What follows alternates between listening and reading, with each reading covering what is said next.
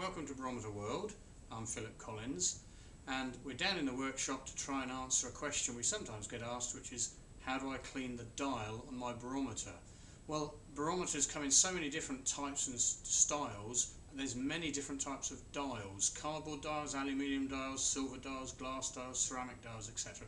Cannot cover all of those in this short video, but here's just a little few hints on some of the ones. Now, early barometers from sort of Victorian days, aneroid types, would have been ceramic. This is a ceramic dial, probably about 1890 type of period, 1900, and this has got dirty and dusty, and once removed from the barometer you can normally wipe that over with just a tissue dampened and get off some of the surface dirt. But you do have to be very careful, because on a lot of these they have a manufacturer's or a retailer's name, and that is just lightly hand painted on there, and that will just come off at a touch of a brush or a finger just going across it.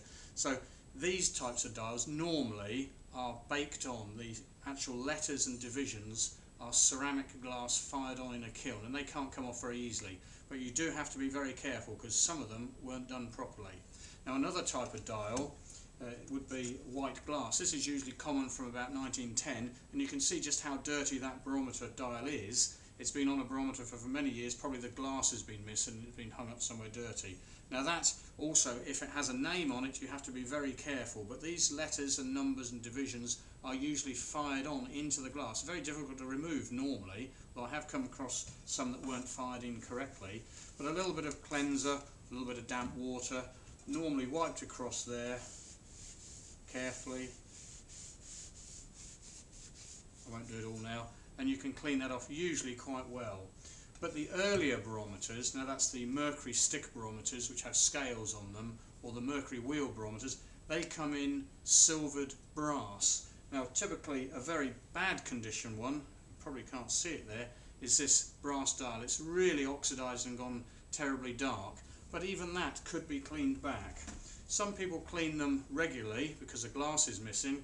This is an example of a barometer dial probably about 1790, 1800, which has been regularly cleaned for a while, and the brass is getting a smooth finish on it, and the engraving is getting damaged. It should not be cleaned like this.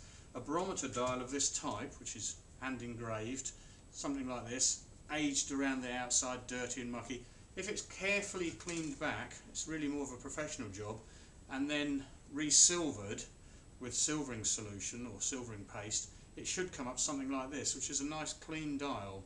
And then that, once it's lacquered, should last for 50 to 100 years in the right conditions. However, you do have to be careful and know what you're working with.